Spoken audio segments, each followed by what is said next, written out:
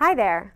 In this video, I'll show you some essential techniques that will save you substantial time and effort when designing a part. So let's get started.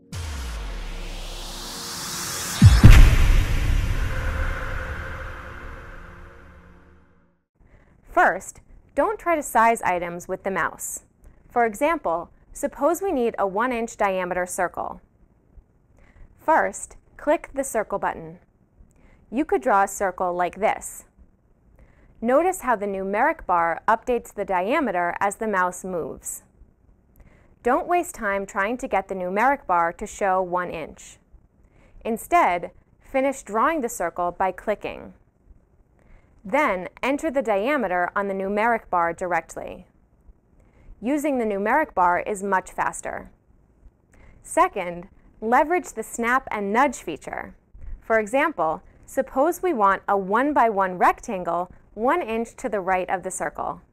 Let's draw the rectangle by clicking the Rectangle button and drawing a rectangle. Next, set the size to 1x1. We could position the rectangle by dragging it with the mouse like this, but doing so will create small, troublesome inaccuracies. Instead, snap the rectangle to an existing line, such as the circle, and then nudge the rectangle into position using the arrow keys on the toolbar. Third, use the eraser to create shapes other than circles and rectangles. For example, let's create a shape like a plus sign. Draw a horizontal rectangle.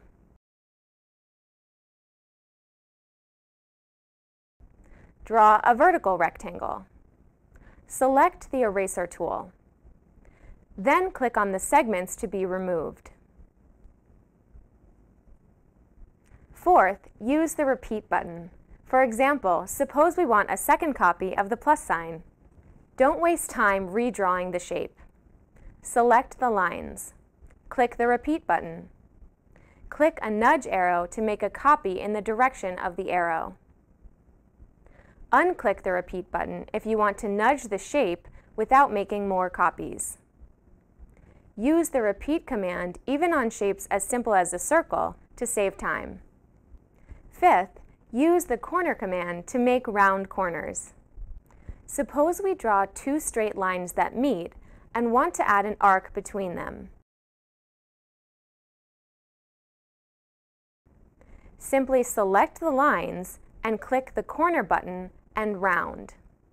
Set the rounding radius and click OK. Keep these tips in mind when you're drawing for fast results. Thanks for watching, and be sure to see our other videos for more useful tips.